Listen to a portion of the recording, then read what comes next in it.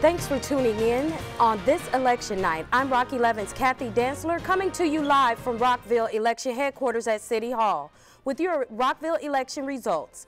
Let's get into it. Here are the preliminary results. We begin with the mayor's race. Bridget Donald Newton will stay on for a second term as mayor of Rockville. Turning now to Rockville City Council with preliminary results. Council members Beryl Feinberg, Virginia Onley, Julie Polakovich-Carr are returning for their second term on the council. Mark Pershela will join them. The newly elected mayor and council will serve a 4-year term. That means that the next election will be 2019. The inauguration for the new mayor and council will be Sunday, November 15th at 1 p.m. at the F. Scott Fitzgerald Theater. Everyone is welcome. If you can't make it, you can watch it live right here on Rock 11. The new mayor and council will come together and meet for the first time on Monday, November 16th at 7 p.m. at Rockville City Hall. You can watch that too on Rockville 11 live.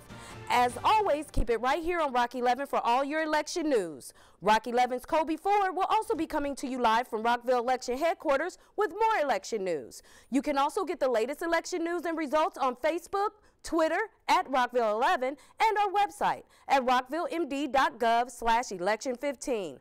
That's all for now. I'm Kathy Dantzler. Thanks for watching.